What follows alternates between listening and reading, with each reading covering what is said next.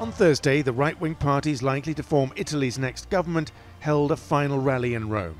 The polls predict the coalition will be led by Georgia Meloni, leader of the Brothers of Italy, a party rooted in the fascist activism of the 1940s. It's predicted to get 25% of the vote. The party has promised to take Italy in a new direction, with populist positions on immigration, relations with the EU and the economy. Brussels is nervous Italy may soon join Hungary and Poland as perennial rule breakers. The town of Ascoli Piceno is 3 hours' drive east of Rome, provincial and proud of its picture postcard old town. They used to vote for the left here, but in 2019 voters elected Marco Fioravanti from the Brothers of Italy as their mayor. The region is expected to vote the same way on Sunday.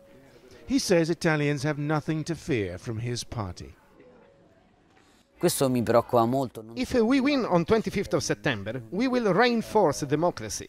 In the last 15 years, Italy endured a shortage of democracy, unelected governments. This worries us. It was like a dictatorship.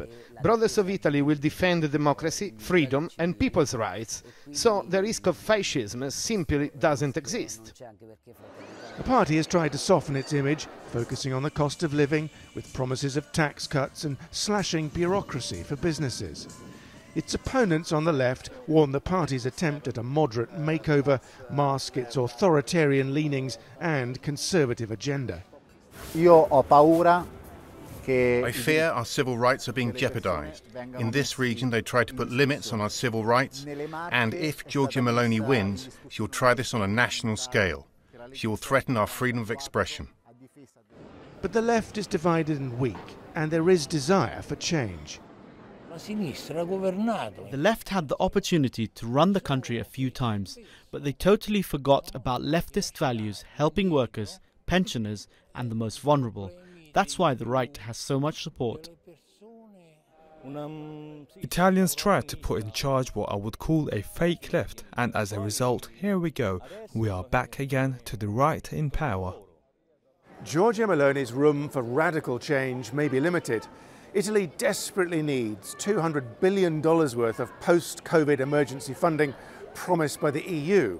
If she lurches too far to the right, that money may be withheld. If she wins on Sunday, she may find that being in government is a lot more complicated than being in opposition, and for some Italians, that will come as a relief.